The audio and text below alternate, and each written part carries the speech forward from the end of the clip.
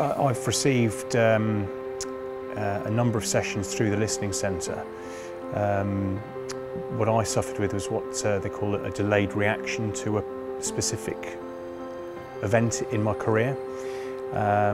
So I've had a number of different interventions which have now allowed me to carry on my daily life and sleep and get back to the job that I love to do. I do everything from cognitive behavioural therapy to group sessions to one-to-one psychological support, and I've been fortunate where I've tried 2 or 3 different and actually found the one that worked for me the best. Support from the NHS is there. It's quite slow.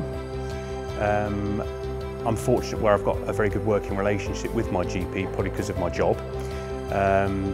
But my GP was fully supportive. But if I'd purely gone through the GP route, the primary care route, the timelines would have been massively extended.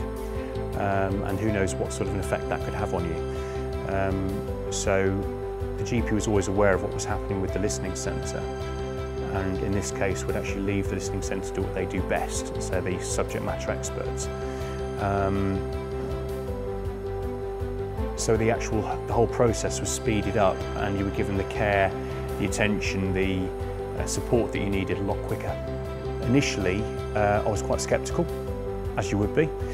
But in my case, I found that it was something that I could specifically home in at. And if I look where I was in, say, 2015 to where I am now,